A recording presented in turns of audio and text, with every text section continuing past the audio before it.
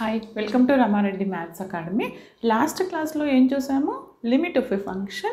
Normal ga limit ela find out cheyali LHS RHS cheppanu. Kani ikkada entante actually in our topic, in our complex numbers we have three conditions. Enti along with x axis, along with y axis limit anedi unique avvali. Eppudu avutundi? You need to find the limit along with x axis and along with y axis, and another one is the along the path. ఎందుకంటారా, ఇప్పుడు ఈ graph తీసుకున్నారు అనుకోండి, ఇప్పుడు మీరు ఒక లిమిట్ని దీన్ని approach అవుతున్నారు అని అంటే ఒక లిమిట్ని అలాంగ్ ఎక్స్ యాక్సిస్ ఒకటి అప్రోచ్ అవ్వచ్చు, అలాంగ్ వై యాక్సిస్ కూడా అప్రోచ్ అవ్వచ్చు. కానీ ఎల్లుని ఇంకొక ప్రాసెస్లో ఆరిజిన్ నుంచి ఇలా either this are this are this are either y equal to X కావచ్చు, ఎక్స్ స్క్వేర్ కావచ్చు, ఇలా అయినా రావచ్చు, ఇలా అయినా రావచ్చు, ఇలా అయినా రావచ్చు, ఇలా అయినా. Okay, that is our path. ఆ పాత్ని కూడా మనం ఫైండ్ అవుట్ చేసి along with why, along with x and along the path also.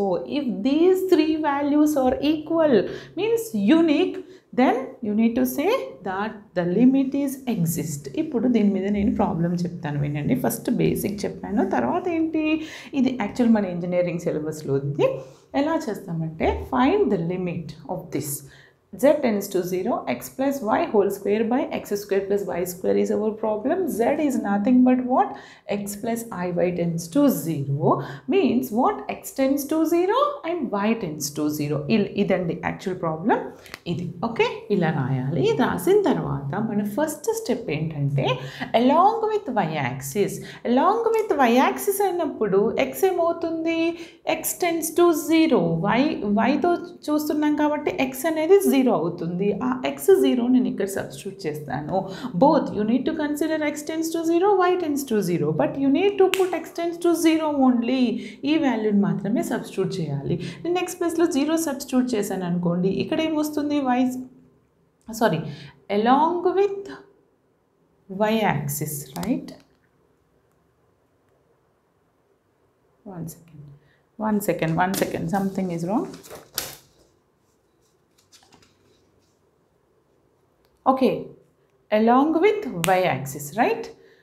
ఇప్పుడు ఇది ఏమవుతుంది? అలాంగ్ విత్ వై యాక్సిస్ తీసుకున్నప్పుడు you need to substitute this y tends to 0, x tends to 0 here. ఇప్పుడు నేను సబ్స్టిట్యూట్ చేస్తే నాకు ఇక్కడ ఏం వాల్యూ ఉంటుంది? X square by X square. ఈ వాల్యూ మనకి 0 అవుతుంది. నేను ఇది సబ్స్టిట్యూట్ చేశాను. తర్వాత ఏం చేస్తాను? అలాంగ్ విత్ ఎక్స్ యాక్సిస్లో నేను ఇది సబ్స్టిట్యూట్ చేస్తే, ఇది బయట పెట్టండి, x tends to 0 సబ్స్టిట్యూట్ చేస్తే ఏమవుతుంది? నాకు వై స్క్వేర్ మిగులుతుంది. ఓకే, 1. నాకు రెండు 1 వచ్చాయండి నార్మల్గా. ఓకే, ఇది నార్మల్ మెథడ్. కానీ ఇక్కడ ఏంటిది? Hour path. Another one is the path. Along the path is y is equal to mx అన్నప్పుడు ఏంటిది? y tends to 0, x tends to 0. కానీ ఇక్కడ ఏమవుతుందంటే x is as it is, but y is changed to what? mx. x అనేది same ఉంటుంది, y అనేది ఎలా ఉంటుంది? y is changed to mx. y is changed to mx. నేను ఇక్కడ సబ్స్టిట్యూట్ చేస్తాను చూడండి, x tends to 0, but here y is changed to mx. ఇందులో y ప్లేస్లో mx సబ్స్టిట్యూట్ చేశాను, right? mx whole square, m square, x square. నేను ఈ రెండు టర్మ్స్లోంచి ఎక్స్ స్క్వేర్ కామన్ తీయచ్చు. ఇక్కడ ఎక్స్ స్క్వేర్ కామన్ తీస్తే 1 + m square, 1 + m square, X square get cancel అయితే ఇప్పుడు ఈ వాల్యూలో ఫర్ సపోజ్ ఇదండి మనకు ఫంక్షన్ వాల్యూ. నాకు ఇది వచ్చింది after the along with the path y equal to mx substitute చేసిన తర్వాత ఆ పాత్లో సపోజ్ ఇక్కడ నాకు 1 వచ్చింది అనుకోండి, all the limit values are unique, there four the limit exist అంటాను. కానీ అలా రాకుండా సమ్ ఒక వాల్యూ వచ్చింది, దీన్ని నేను ఎప్పుడు m ఈక్వల్ టు 1 సబ్స్టిట్యూట్ చేస్తే you will get 2. If you put m equal to 2 here you will get 2 + 1 3 whole square is 9 and 1 + 2 square that is 4. Okay, that is what? 5. Okay, 5 వస్తుంది. అంటే ఒక్కొక్క m వాల్యూకి ఒక్కొక్క limit value వస్తుంది, right? m equal to 1 2, m equal to 2 9/5, m equal to 3 16/10 అలా వస్తుంది. There is no unique values exist, there four limit does not exist. ఏమంటాను? Does not exist. Limit exist కాదండి ప్రాబ్లంకి. Exist అయితే ఎలా చేయాలో నేను చెప్తాను, అదొక ప్రాబ్లం, నేను మళ్ళీ ఎక్స్ప్లెయిన్ చేస్తాను. Note down. హాయ్, ఇప్పుడు చూడండి, నేను సెకండ్ ప్రాబ్లం ఇది ఎలా చేయాలంటే, ఫైండ్ ఇందాక ఎలా చూసాను, along with X, along with why, along with y equal to mx path. These 3 are equal రావాలి. యూనిక్ వాల్యూస్ వస్తున్నాయా లేదా, just you can check it. ఏమని ఇచ్చాడు, limit z tends to 0 z² upon mod z. mod z అంటే ఏంటి మనకి ఇక్కడ తెలుసు, conjugate of z. mod z is nothing but what, sorry z bar అంటే x minus iy. mod z అంటే ఏంటిది, mod z is equal to r which is nothing but x² plus y². ఆ value నేను ఇక్కడ substitute చేశాను. ఇప్పుడు ఈ problem z² upon mod z, limit z tends to x tends to 0, y tends to 0. Z is nothing but x plus iy whole square. Mod z is nothing but x square plus y square. First you need to find along with x axis. X axis to find out చేయాలంటే అప్పుడు ఏం చేయండి, y take it out, x limit substitute చేయండి.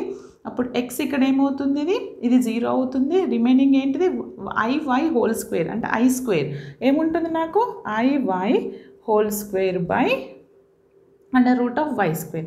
i square అంటే -1 into y square by y square ఉంటుంది. తర్వాత what, y square you need to right, దీన్ని మనం ఏమని రాయొచ్చు, y square of root y square రాస్తే క్యాన్సిల్, అనదర్ రూట్ y ఉంటుంది. ఎందుకని నేను y స్క్వేర్ని రూట్ y స్క్వేర్ అని రాస్తాను. కింద ఒక రూట్ y స్క్వేర్ ఉంది, రెండు గెట్ క్యాన్సిల్, ఇంకొక రూట్ y స్క్వేర్ ఉంటుంది. Put y tends to 0. అప్పుడు నాకు ఏమొచ్చింది, 1 is what, 1 is 0. Same as y axis. y యాక్సిస్లో చూస్తే నేను x tends to 0 out, y tends to 0 substitute చేస్తే ఇది ఏమవుతుంది, ఇది 0, ఇది 0 అవుతుంది. Remaining x whole square by root x square. x root get cancel, x tends to 0 substitute చేస్తే 0 by 0 that is 0. Okay, second one is also 0. But third ఏంటిది, along the path y equal to mx. You need to check as y tends to 0 and x tends to 0. అప్పుడు నేను y term ఎలా రాయాలి, in y is replaced with mx, x² plus iy కదండి. వైని ఏమని రాశాను, mx whole square by x² plus m² x². y is nothing but mx, y² అంటే m² x². ఇప్పుడు నేను x టెన్స్ టు 0ని ఇప్పుడు ఇందులో x² కామన్ తీసాను, న్యూమరేటర్లో, డినామినేటర్లో x కామన్ తీసాను, x గెట్ క్యాన్సిల్, ఇంకొక x ఉంటుంది.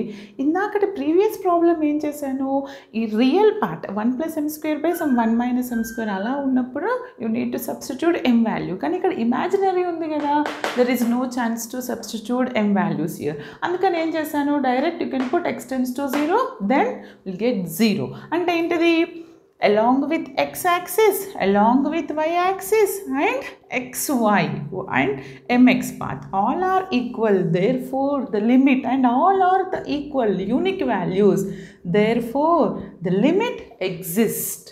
దీనికి లిమిట్ ఎగ్జిస్ట్ అవుతుంది. విన్నారు కదా, నార్మల్గా LHS RHS ఎలా సబ్స్టిట్యూట్ చేయాలి. So mean left hand side limit, right hand side limit ఏంటో చెప్పాను.